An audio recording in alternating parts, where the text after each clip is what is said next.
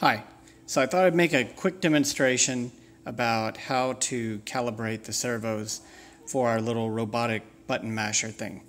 So what we're using here are these little SG90 very lightweight servos.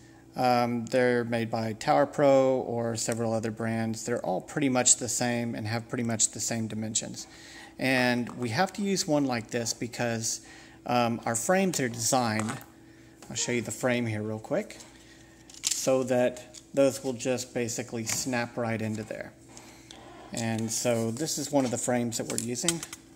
Sorry, I'm trying to do this without moving my camera too much right now. So what happens is the servo just snaps right into that little slot there, and I'll demonstrate it in a little bit after we get it calibrated, and that's what mashes the button on our phones. So in order for that to work properly, what you need to do is calibrate the servos so that the off position means the same thing and the on position means the same thing for every single servo.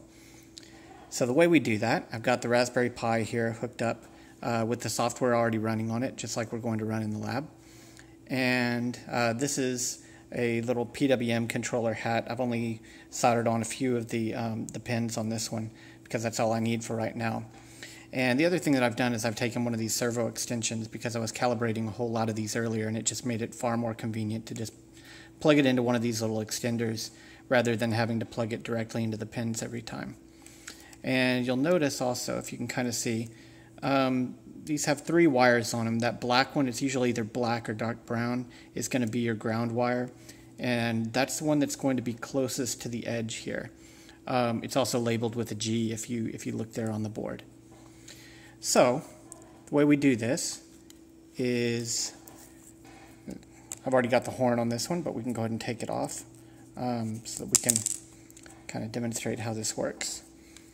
You take your servo and make sure you line up the colors correctly. The brown or black goes on the same side as on the extension, and you plug it in, and you might hear it kind of move around a little bit. That's going to go to the default position, which if you've just started it up, it's going to be off. Otherwise, there's also a calibrate and an on position. So let's make sure it's in calibrate. Alright, we heard it move there, so it's in the calibrate position. And then what we're going to do is take our little servo horn here. I use this one because we don't need anything on both sides, we just need one like that. And we're going to try to put it so that it's basically sticking straight down. And that's pretty close to straight down. If you can't get it exactly straight down, you may want to go just a little bit to the right, to this direction of center, because if it's too far to the left, it's going to bind a whole lot, and it could actually kind of like push the phone out of the frame and stuff like that, and you wind up not really hitting the buttons right. Of course, if you get too far to the right, then it's not going to push the button at all. So when you're in calibrate mode, you want it to basically be pointing straight down like that. And that's pretty much all there is to it. If we want to test it, then what we can do is we can go back to our terminal and send a command to turn it off. And you'll notice it moved over a little bit. It's basically moving out of the way of the thing that it's trying to push. And back it up a little bit so it's not so blurry. We can also turn it on. So that's the position it would be in when it's actually pushing the button. So let's demonstrate real quick what it would be like when it's actually pressing the buttons on the phone. So here's one of the MX4 devices in one of the frames, and I've got the servo hooked up.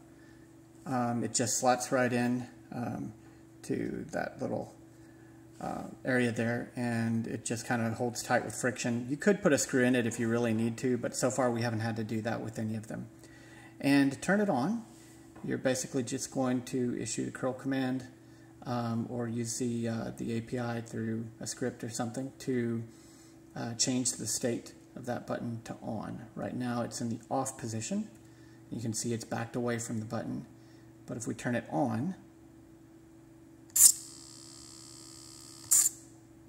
basically I just turned it on and then right back off. Then you can see the screen came on. And I can do the same thing again. And turn it off, on and off again, and it basically just presses the button and turns it back off. One final thing that I'll recommend is on these servos, you'll notice there's a little hole right there, straight through the middle of the servo horn. And the thing that's for is for putting a screw in there to kind of hold it in place. This is one that I've actually put a screw in already. It's not a really big deal. I haven't had any trouble with them falling out even if I don't have the screw in there. But it would be kind of a problem if it did, and it would probably take a little bit of tracking down to figure out what happened. Somebody would have to actually go and look at it.